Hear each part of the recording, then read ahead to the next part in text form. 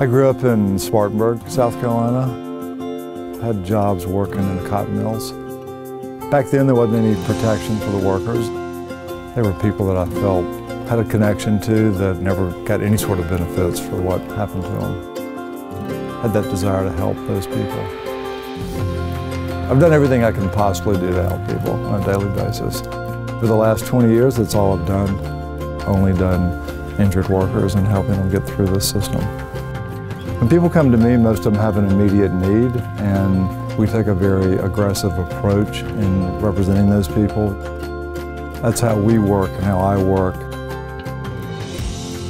I tell people when you come into my office that we have 4 goals. It's to get you the best medical care we can get, to make sure we have you protected medically in the future, to get you back to work and maximize whatever recovery you're entitled to under our law.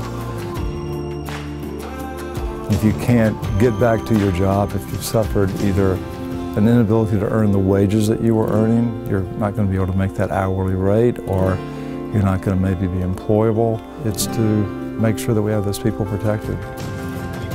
The main thing is to make sure we're getting what you need medically. And secondly is to make sure that if you're out of work, you've got a check coming in. And that's what we do every day, all day. And that makes me go to bed at night feeling good.